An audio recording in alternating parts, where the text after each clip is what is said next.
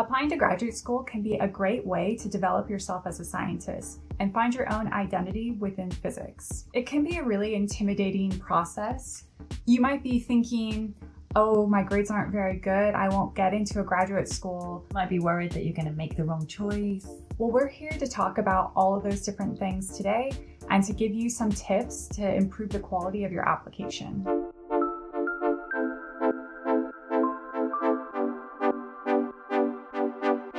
Welcome to our very first YouTube video. My name is Jena Meinecke and I'm a junior research fellow at Oxford. I'm Charlotte Palmer. I'm a postdoctoral researcher also at Oxford. I applied to 2 graduate schools when I was an undergrad. I applied to UC San Diego and to Oxford, and I ended up doing the plasma physics program at Oxford. I also applied for 2 graduate schools and I ended up doing my PhD at Imperial College in London. We have a lot of experience that we have accumulated over the years, and it just kind of felt a bit like a shame not to share it with other people. So today we're here to give you 5 tips in order to improve the quality of your graduate school application. So our very first tip is to get research experience. I cannot stress this enough. By getting research experience, you allow yourself to dabble in a few different types of ongoing research and determine what field is best for you. Maybe you like particle physics, maybe you want to do plasma physics, maybe you want to do astrophysics. You won't know until you try doing research in those fields. So you might be wondering, well, how do I even start getting research experience? In terms of paid internships, the best way to do this if you're in the UK is to look at labs such as the Rutherford Appleton Lab, the Coulomb Lab. The IOP, the Institute of Physics, actually has an amazing website. I'm like a massive fan of the IOP. They have listed a few different options to get you started. If you're looking to get research experience in the United States, I would start by looking at the national labs. So look at, for instance, the Lawrence Livermore National Lab, Los Alamos, Sandia. All of these national labs usually have summer internship programs.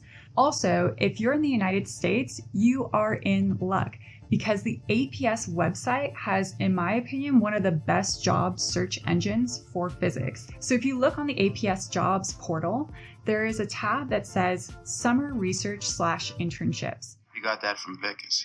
Work in Essex County, page 98, right? Yeah, I read that too. Tip 2, how to find a PhD advisor.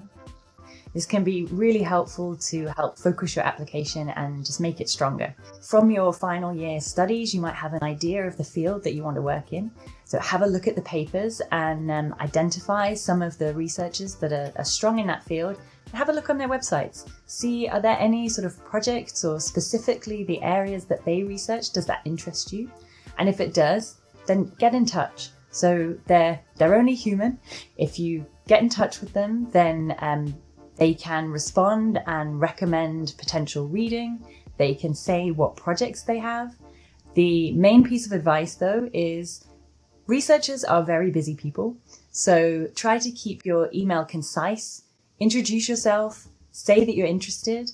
And if you've read their website a bit, then you can show, to really demonstrate that you are interested in their specific part of research.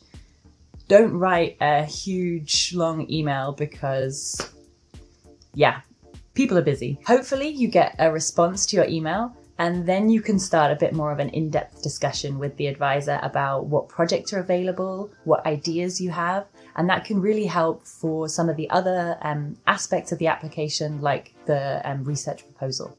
Tip number 3 is to create a very strong, focused statement of purpose or your research proposal. If you already know what kind of research that you're interested in, it's a lot easier to write your research proposal. But there are a few things that you can do to really make your research proposal stand out. So the first thing is be specific about why you like that type of research.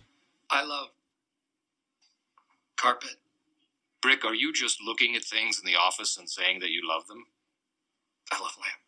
Demonstrate an understanding of that field. Be specific about your research that you're going to do. You might already have an idea of what kind of experiments or theoretical work that you want to do as a graduate student. Make it clear what you are bringing to the table. Find what makes you unique as a researcher and really hone in on those details. And the fifth thing I would say here is to really communicate in your research proposal why this research is important. It's not enough to say that you're going to do research. It has to be research that's worth doing. Tip 4, how to get a high quality letter of recommendation. For most of your applications, you're going to have to include at least one recommendation letter. And a good way to get a very supportive letter is to be really engaged with your classes and develop a relationship with the person that you're going to ask for the letter. So ask questions in classes, engage in the research when you're doing an internship. That way, the person who's writing your recommendation really knows who you are, they know that you're enthusiastic, and they can write that honestly in the letter of recommendation. It's also helpful to provide them with a bit of information to go on. So you can send them your CV, maybe your research proposal, and also if there's a list or a job description for the PhD, send them that. And then they can point out how your particular skills really link up with what they're looking for in the PhD. And tip 5, which is that good grades can help a lot, but there are a few caveats that we want to talk about.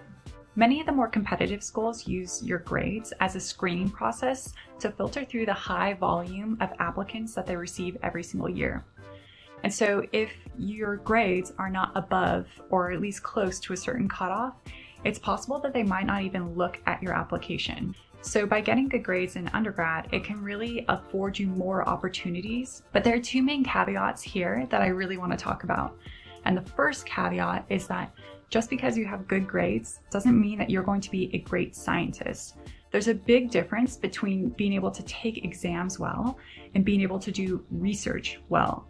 The second major caveat here is just because your grades are poor in your undergraduate courses does not indicate in any way your future success as a researcher. If you're looking at your grades right now and you're thinking they're not very good, one, it's better to get good grades in your third and fourth years of undergraduate than necessarily in your first and second years. The reason here is that universities want to see that over time you're progressing and becoming better at the subject. The second thing here is that it's more important who you work for in graduate school than necessarily where you go. So it actually might not make sense to go to a highly competitive school like MIT, because while it is a very good school, it might not have the research program that is right for you. So a perfect example of this is the University of Rochester. At the moment, they are pushing out some of the best plasma physics graduate students, and that's because they have one of the best laser facilities in their backyard, the Omega EP laser. And as a result, all these graduate students are having easy access to an amazing facility, and so they're becoming amazing physicists as a result. So that is just proof that you don't have to go to a big name school to become a big name in physics. Bonus tip, you do not need to be in a physics department to do physics research. I know that might sound totally crazy, but you can be in a tangential field other than physics and still do physics research at all the same physics facilities with all the same physicists.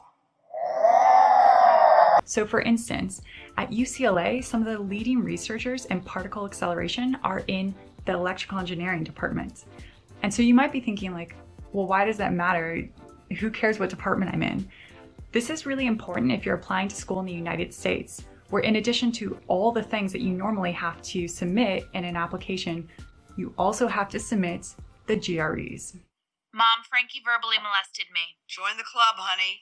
When you apply to graduate school in the United States, you need to submit a general GRE score along with a subject-specific physics GRE score if you're applying to a physics department. And my personal opinion is that I think the physics GRE is a really good test of how well you can take their test. I don't think it really is a strong indicator of how successful you're going to be in graduate research. A lot of engineering departments don't require a subject-specific GRE score.